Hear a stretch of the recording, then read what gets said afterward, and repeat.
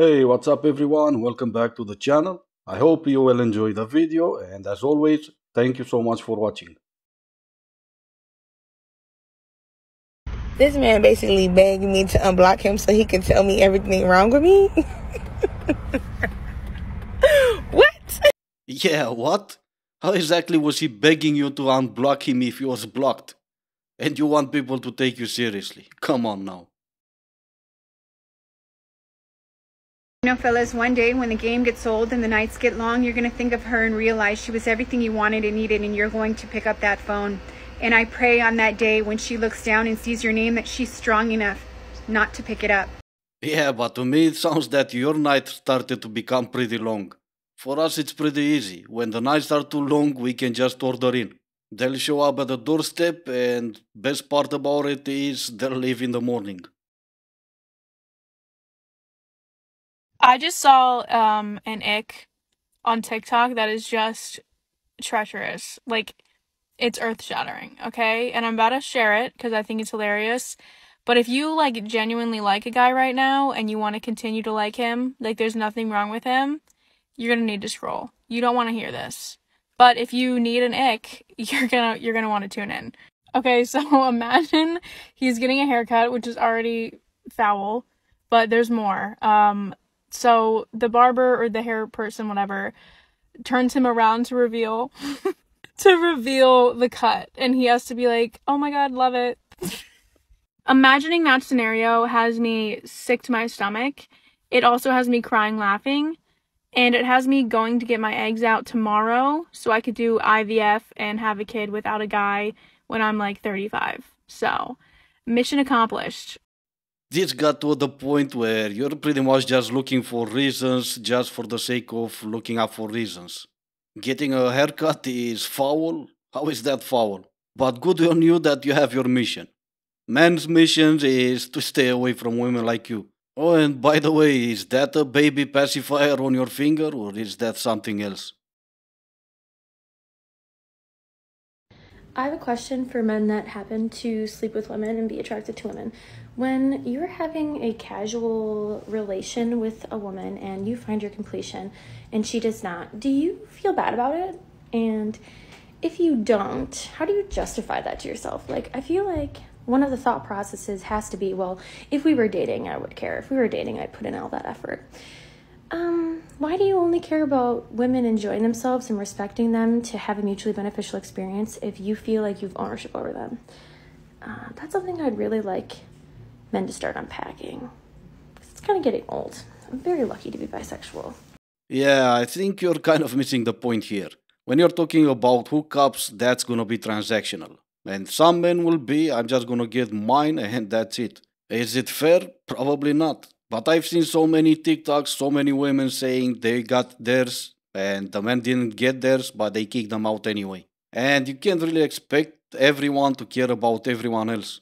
In the end, you can just stand there and tell me that you care about everyone else, but I really doubt it. When you go and buy groceries, you're gonna care about whoever is at the cash register if they'll have groceries to put on their table that night? Nah. There are about 8 billion people in the world right now.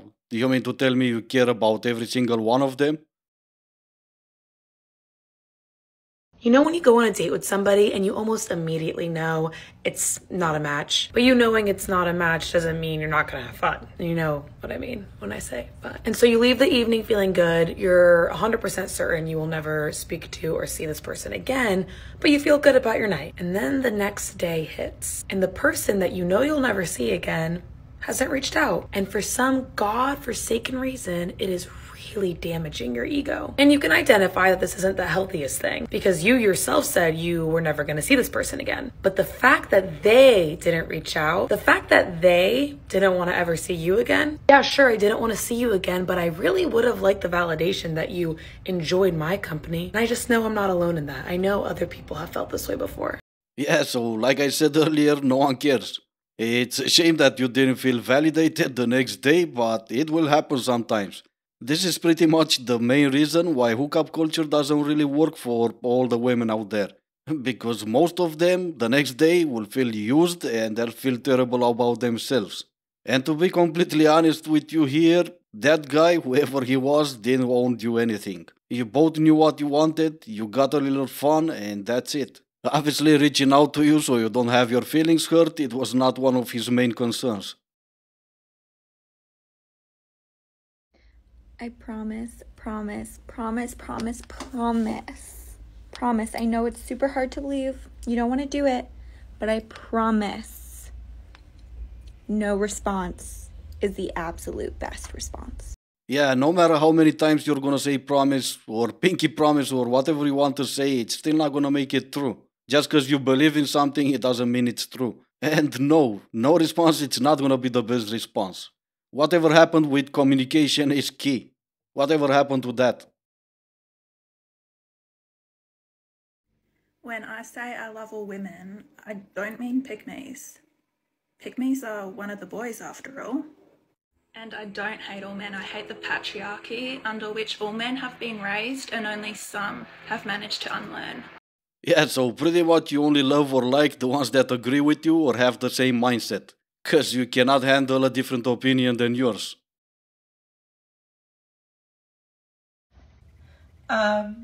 Okay, this is just a question to all the men out there. Where do you get the audacity? I will never speak for anyone else. I'm going to speak only for myself. Me, I get it from you. But hold on, there's more. I feel like a new woman. I got my Botox. I got my lips done. I have a tan. I'm newly unemployed. I am very unstable, but I'm going on vacation. Be my friend, be my friend. Yeah, I'm that old, I remember Chucky. I could bet money only a few days from now on she's gonna post a video where she asks everyone else to meet her standards and know her worth. Well, princess, I'm only gonna say this, all that Botox and all of that, that's your entire worth. And obviously that lost any kind of worth the moment you left the doctor's office. Okay, ladies, if you are dating or in the talking stage, I'm gonna give you a tip that will literally change your whole experience for you.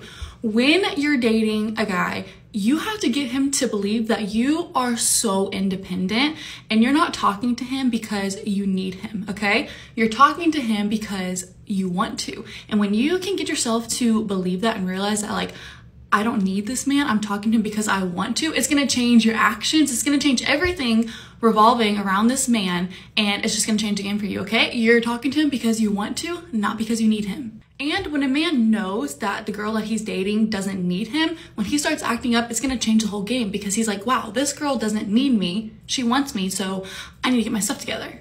You're welcome. Does anyone doubt that when they created TikTok, they could have made a platform where you can talk about, I don't know, math, science, engineering, but instead we get this. We get this platform where this is promoted and even rewarded. I bet if I can listen really hard, I can hear them laughing all the way from here. What are you talking about, princess? Unless you're not able to move, you don't need no one. You either want a man or you want a woman. It's that easy. It's not about needing anyone. And this mindset, this whole playing games, whoever needs, whoever most, it's the mindset that is going to keep you single. And it shows you're still single and you're teaching other women to be single. While you pretend that you're going to teach them how to get and how to be into a relationship. Lately that guys are trying to play hard to get when high-key y'all are hard to want. Guys aren't playing hard to get. They just aren't dating anymore. Hard to want? There are so many amazing guys out there, but instead going out and dating, they're hanging out with their friends and doing their hobbies. And I feel like this is just gonna keep getting more common. Unless we can figure out how to get our shit together and treat men with the respect that they rightfully deserve. Yeah, so in a world where MGTOW became so big and so popular and still growing, she still believes that men are playing hard to get. No, princess, we are hard to get. And I'm afraid that sooner rather than later, we will become impossible to get.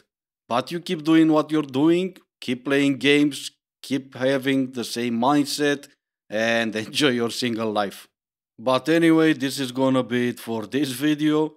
I do hope you enjoyed it. As always, thank you so much for watching, and I will see you next time.